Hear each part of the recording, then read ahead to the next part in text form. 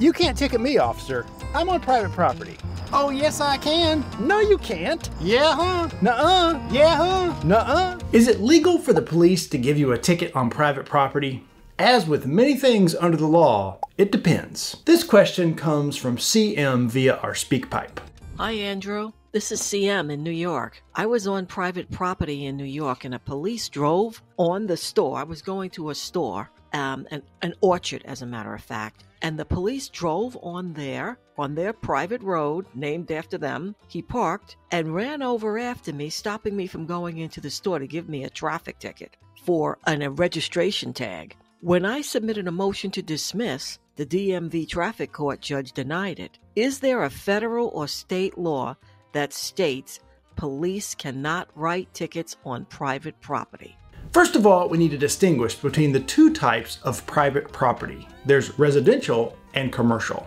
Your home is your castle, and the Fourth Amendment gives you pretty strong protections against the police simply walking into your home. Businesses also get the benefit of Fourth Amendment protection, but it is a little bit different and it pertains to the business itself, not necessarily the owner or employees of the business. Here's a simple way to think about it. You have an expectation of privacy in your own home, but you don't have an expectation of privacy while you walk down the aisles of the grocery store. Even the owner of the business may not have an expectation of privacy regarding his own personal affairs when it comes to his business and his business's property. A few years ago in Georgia, a man named Steve Waddell was selling counterfeit coins. Mr. Waddell had set up a corporation and was selling the coins via the corporation's website. The police ended up using a third party, one of his website providers, to search the web server of the corporation for evidence against Mr. Waddell to try to charge him with selling these counterfeit coins. The 11th Circuit Court of Appeals ruled that this was 100% legal because Mr. Waddell, the individual, was the target of the investigation. It was not about trying to charge the corporation with anything, and the website was owned and run by the corporation. Therefore, Mr. Waddell did not have an expectation of privacy regarding his personal affairs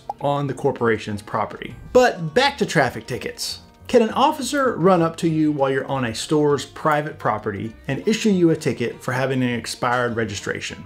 Yes, because he observed the violation out on the public highway. I'm 99% certain that this is what happened in CM's case. The officer probably saw her vehicle driving on the main roadway with an expired registration. By the time he could turn around or catch up to her to try to pull her over, she had pulled into her destination. I don't think there's any claim at all that CM was trying to run from him. She just didn't even know that he was trying to pull her over, and so she continued about her business. Now she ends up on private property with an officer coming up to her in sort of a weird situation, trying to issue her a ticket while at a store. But here's a situation that I do see quite often. Officer, you can't ticket me. I'm not even in my car anymore. I'm at my house. Do you think my authority ends at the curb? I was trying to catch up to you to pull you over, but you sped away and pulled into your own driveway. Now tell me, how much have you had to drink today? You're not immune from the police simply because you were able to park the car and hopped out before the police could catch up to you. It's not like the police are chain chomps. They're stuck at the end of their chain and can't break free and can't get you as long as you don't come too close. But what are the limits for the police if you're on private property? If you are inside your home, the police can't just come in to get you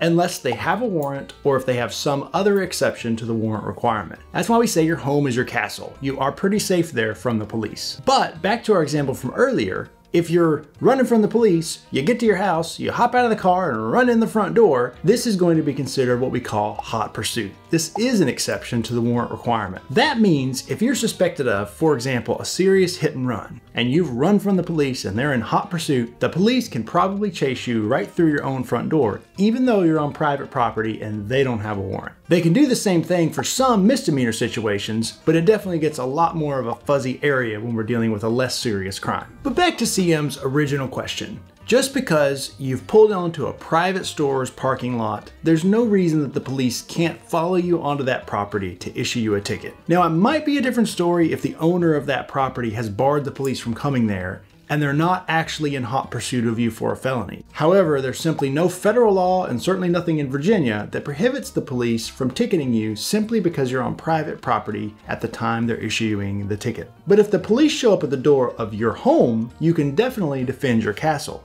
So be sure to watch out this next video for tips on what to do about how to handle the police knocking on your door. And remember, my best tip, don't talk to the police.